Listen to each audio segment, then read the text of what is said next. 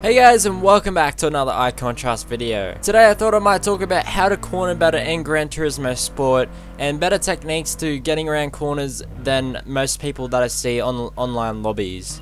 This has become really apparent to me that people don't actually know how to take the racing line, as I've just been racing online and people aren't really taking the most effective way around the track. And as you can see in this footage, I started from like 7th and I'm already going to make my way up to 5th after the first corner. So my first tip in taking corners better is actually turning off traction control. It may be a bit difficult at first, especially with more higher powered cars, but definitely turn it off if you can. Maybe you might be a bit more consistent with traction control on 1 or 2, so leave it on that if you absolutely need to, but know that you're not going to be performing as fast through the corners. If you're having trouble braking, leave the ABS on weak at least if you need it, or take it off if you don't need it at all. It's quite simple. It's all about finding your balance between consistency and speed.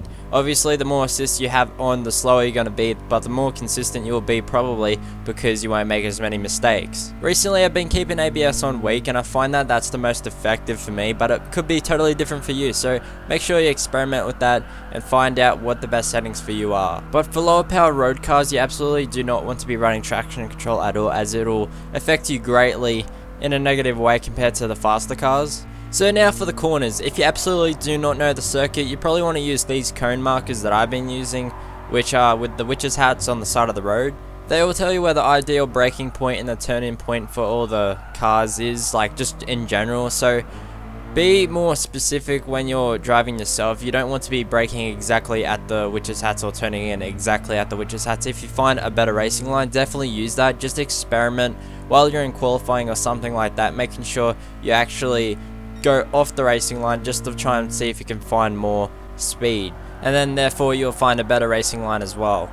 Now for corners, you absolutely want to take a wider entry and then hit the apex later on in the corner if it's a long one. Right here, as you can see, I take my turn-in point a lot later than the blue car in front of me, and then I hit the apex a lot later on as well. Right here, I'm only just hitting the apex now while that blue car is drifting out wide. Once you actually hit the apex, you want to let the car flow out as wide as possible, maintaining the car kind of sort of in a straight line as much as possible, and then that way, with the least amount of steering lock as possible, you can then have a faster exit onto a straight. And here I actually lose the car from getting a bit of the tire on the grass, but I managed to save it and I still keep a relative distance behind that blue car as he makes a mistake too, but I get a penalty for saving the car, so I think that's pretty stupid from Gran Turismo's behalf. But anyways, we're back to where we started, behind this blue car again.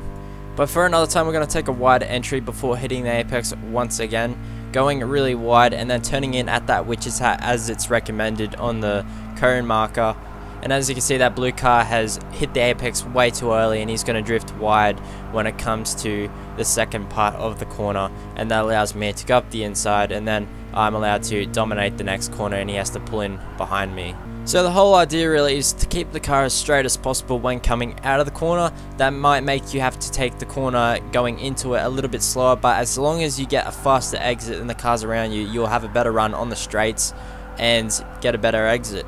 So this corner right here is a bit of an interesting one. It's a double apex even though it's one corner. So I initially hit the apex as soon as possible before drifting out wide, and then hit the apex a second time to make the car nice and straight coming out of the corner, and that allows me to get a nice run on this black car, and then I go up the inside of this chicane, and then that allows me to get first position off him. So I'll talk you through a lap around qualifying here. Hopefully it gives you a better understanding of how to take corners better. So right now, coming into my first braking zone, I just jab the brakes before turning in. I do not hit the apex initially, and then I let the car run wide, let it flow out, and then I hit the apex as I'm coming back onto this straight, and then that way I get a better exit out of that corner. And now I'm going to hug the inside of these corners as much as possible to keep the car as straight as possible, because in lower powered cars, the more you have steering locked on, the more the tires slide and go against the road. So coming down the hill now, we're going to try and get as wide as possible before we start to turn in, and now we are going to hit the apex initially because it's a double apex, let the car drift out wide, and now we're going to come back and hit the apex once again, keeping the car nice and straight. Let the car flow out after you hit the apex as wide as possible, maintain that speed so the car doesn't slide, and then that way we get a good exit. Now we're going to brake pretty late, downshift once, and now we're going to downshift once again once I've actually hit the apex. And the reason for that is if you downshift too many times, you will wash a lot of speed off, and it can also cause the car to slide out a lot. So if you don't need to downshift, do not downshift. It'll allow you to lose a lot more time through a corner if you downshift more than what is actually needed. So here's another interesting corner. I hit the apex as late as I can coming out of the corner rather than going into the corner, and that allows me to get the car straighter and get on the power earlier as I'm coming out of the corner. So rather than hitting the apex as soon as you see it where the arrow shows, do not hit it there and wait until you're coming out of the corner. You want to try and let the car flow out wide before hitting the apex as well. So turning in at the cone marker, making it as late as possible before turning the car in. That way we get it nice and straight for this exit. So the ideal place to hit that apex is where that arrow is pointing, and then hopefully you can get a better flow coming out of that corner. So much like a go-kart, turning in the tires almost acts as if it's a brake. So you want to keep your tires as straight as possible when coming out of the corners, and then that way you actually pick up a lot more speed than the people that are still locked on their steering wheel coming out of the corner. So I'm sure everyone has said this before, but slow in and fast out is the best way to go around a circuit, and hopefully this has helped you out at least a little bit.